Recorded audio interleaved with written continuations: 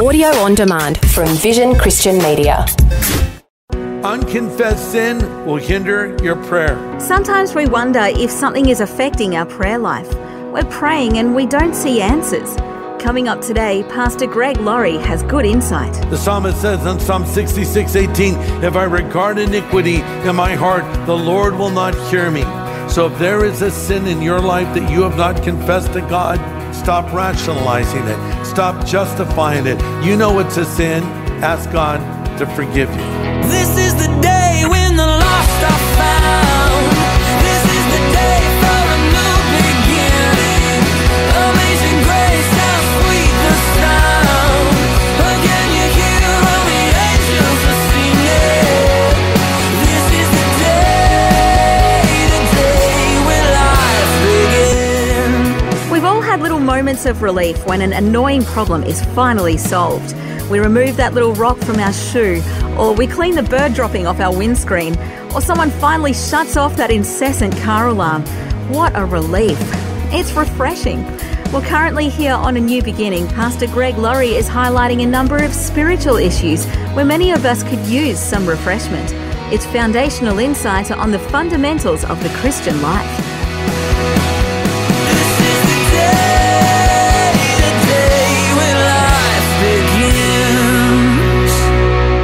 In this message, I want to talk to you about the refreshing power of prayer. Do you remember the first time your prayer was answered? How wonderful that was. In light of this, why don't we pray more often? Jeremiah 29:13, God says, if you seek me, you'll find me. If you seek me with all of your heart. Now, there are things that can hinder our prayers. Things that if we do these things, it can stop God from intervening in our life. So let's find out what these barriers are and get rid of them. Here's one. Unconfessed sin will hinder your prayer. Unconfessed sin will hinder your prayer. Isaiah 59 says, the Lord's hand is not short that it can't save. His ear is not closed that it cannot hear. But your iniquities have separated between you and your God, and your sins have hid his face that he will not hear. The psalmist says in Psalm 66:18, if I regard iniquity in my heart, the Lord will not hear me.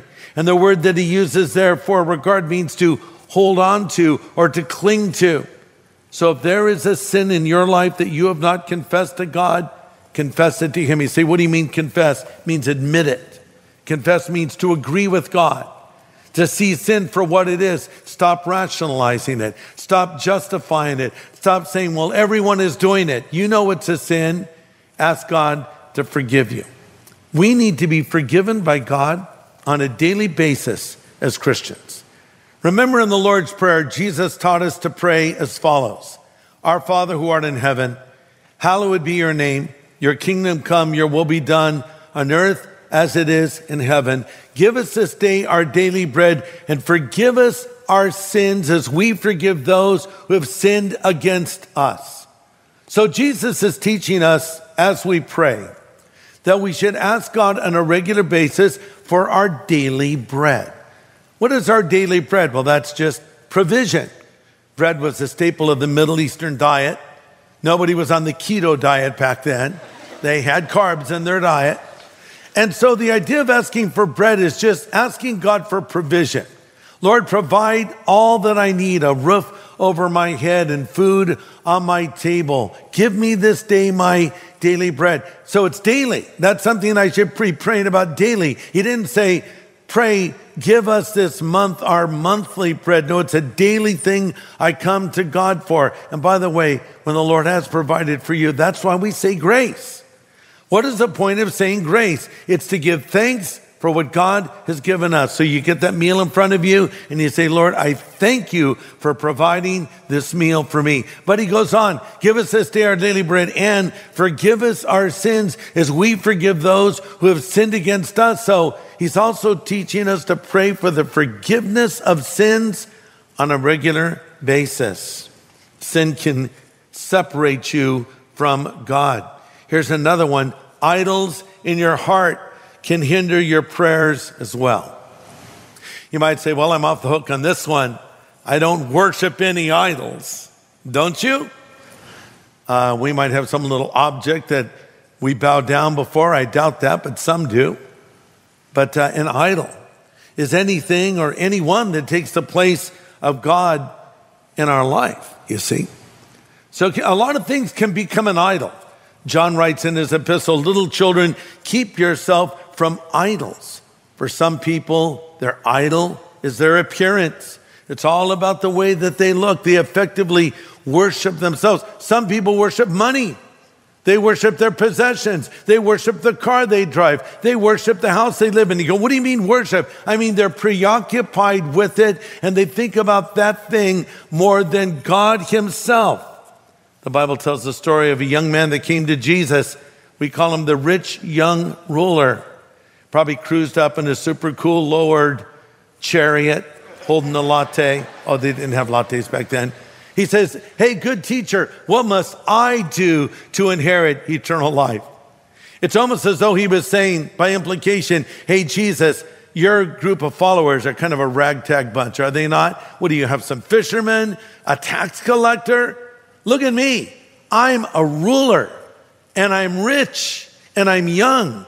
So this guy was probably in his 30s, climbing his ladder, very influential. Be great to have me on your team. Here I am.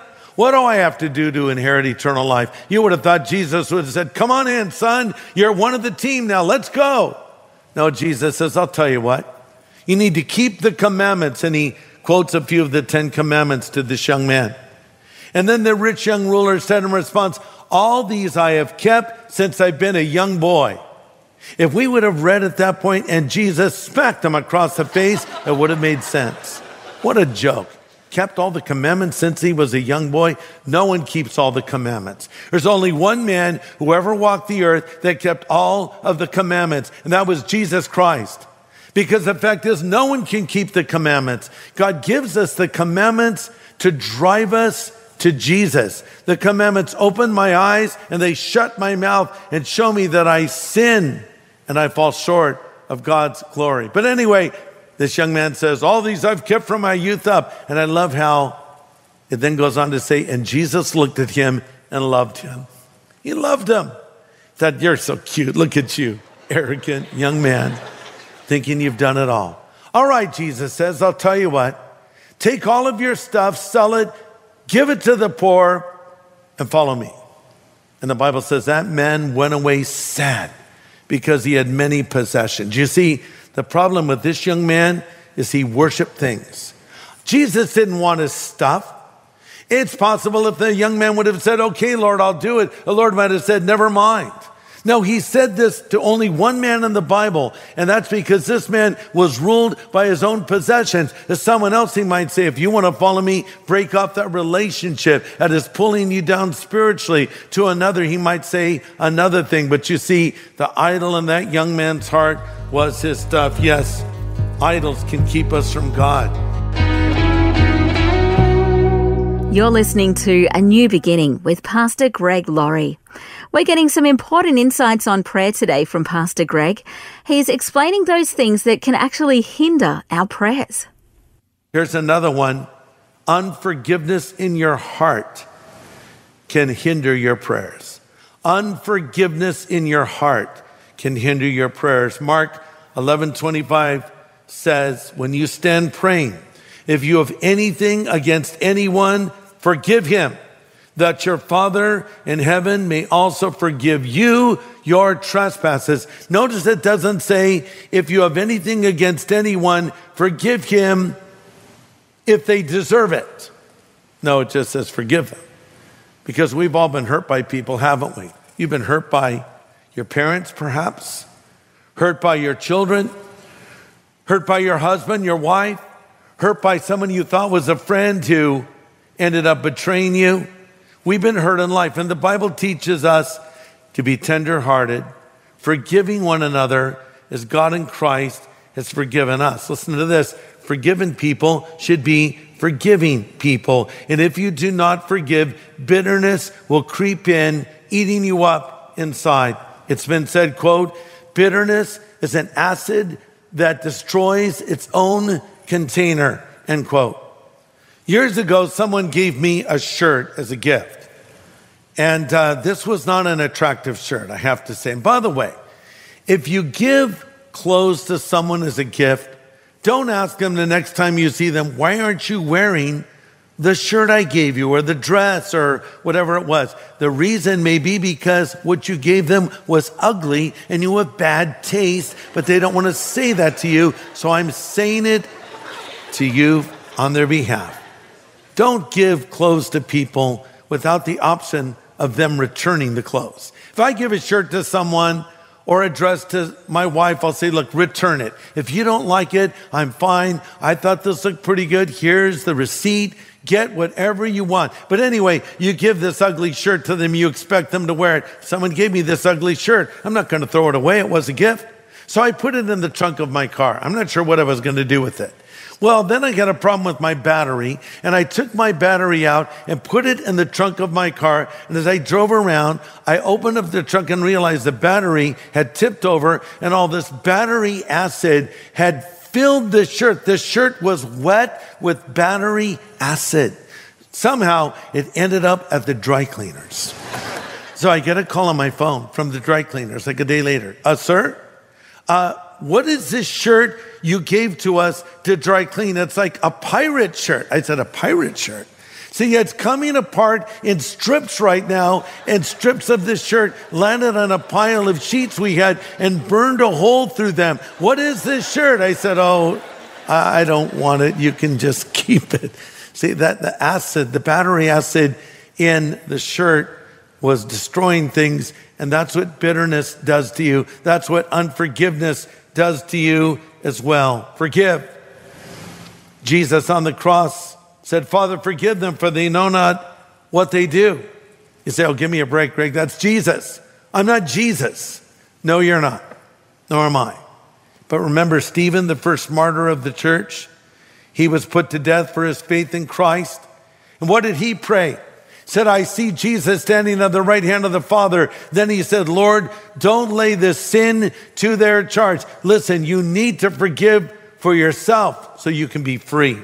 One last thing. Unbelief can hinder your prayer. Unbelief can hinder your prayer. James 1:5 says, if you need wisdom, if you want to know what God wants you to do, ask him and he'll gladly tell you. He will not resent you asking, but when you ask him, be sure you really expect him to answer. For a doubtful mind is unsettled as a wave of the sea. It is driven and tossed by the wind. People like that should not expect to receive anything from the Lord. Yeah, pray for wisdom. Pray for provision. Pray for God's blessing and direction. And expect him to answer. A lot of times we cancel our prayers out because we're filled with so much doubt. Now there's a teaching that would say, whatever you want, you speak it into existence, you name it and you claim it, you gab it and you grab it, and God will do whatever you ask him to do. Thank God that's not true. And he'll overrule my requests, especially when they would hurt me. But having said that, there is a place for faith in prayer. So with as much faith as you can muster, bring your need to Jesus Christ. I love the prayer that one man who said, Lord, I believe, but help my unbelief. God will more than meet you halfway as you bring your need to him. Let me close by asking you this. Do you have a need right now? Do you need a touch in your body physically like blind Bartimaeus? Then call out to Jesus.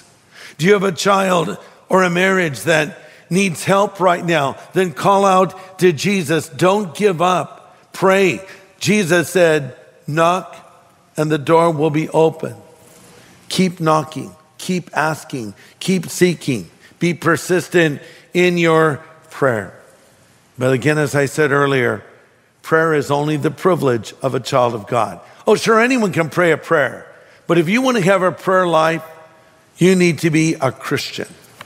Now, sometimes you'll hear it said, we're all God's children.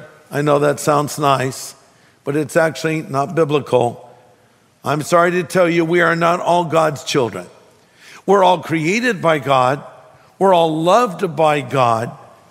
But we're not all by default children of God. To become a child of God, you need to be part of the family of God. And to become part of the family of God, you need to be born into that family. So you say, no, you mean raised in a Christian home? No, not at all. I wasn't raised in a Christian home. I was raised in the opposite of a Christian home. No, the way you join the family of God is by being born into it, or maybe I should say by being born again into it. Because Jesus said you must be born again, or literally born from above. You see, you're separated from God by your sin. All of us are. We've all broken God's commandments. We've all fallen short of God's standards. But 2,000 years ago, God loved you so much, he sent his son, Jesus Christ, to die on the cross in your place. That's what Jesus was talking about in the story we read. That the Son of Man himself was going to go and suffer and die for their sins and for our sins and for all of humanity's sins. So I'm separated from God by my sin, but Christ died for my sin. And if I'll turn from that sin and put my faith in him, he will forgive me. So let me ask you, have you been forgiven of your sin? Is Jesus Christ living inside of you right now? The Bible says, for as many as received him, he gave them the power to become sons of God. Being a Christian isn't just believing a creed or reading the Bible or going to church. Being a Christian is having Christ living inside of you. Is Jesus living in your heart and life right now? You might say, well, I think so. I'm not sure.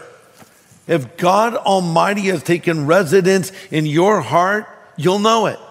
And if you don't know it, maybe that's because he's not there yet.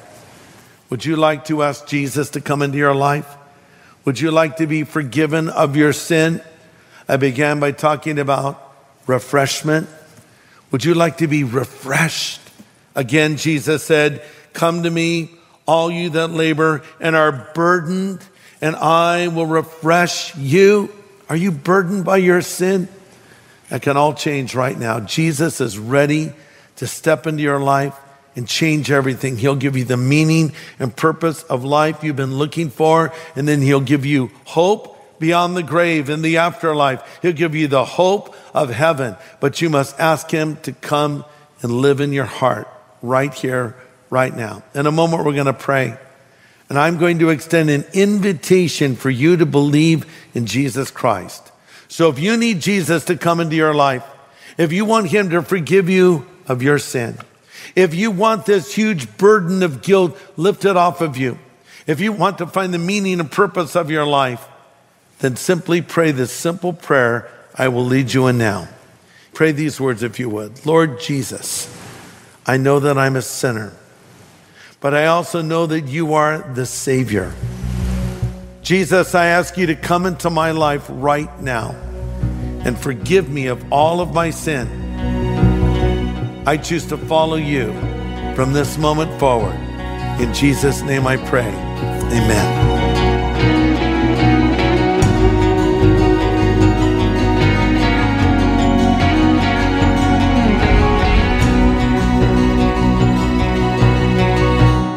Such an important prayer from Pastor Greg Laurie.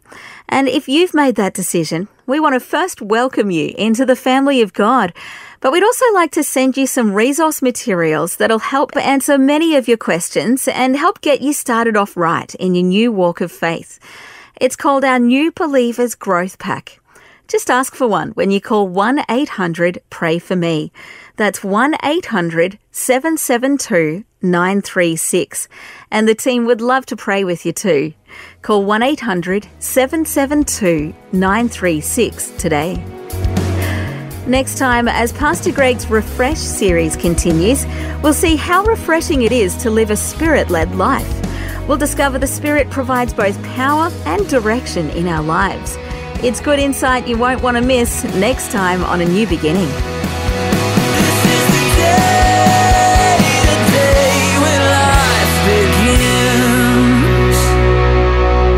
Today's message from Pastor Greg Laurie was called The Refreshing Power of Prayer. If you'd like to listen again, just download the free Vision Christian Media app, where it's available as a podcast, along with more inspiring Christian content. Just search your app store for Vision Christian Media. Station sponsor. Thanks for taking time to listen to this audio on demand from Vision Christian Media. To find out more about us, go to vision.org.au.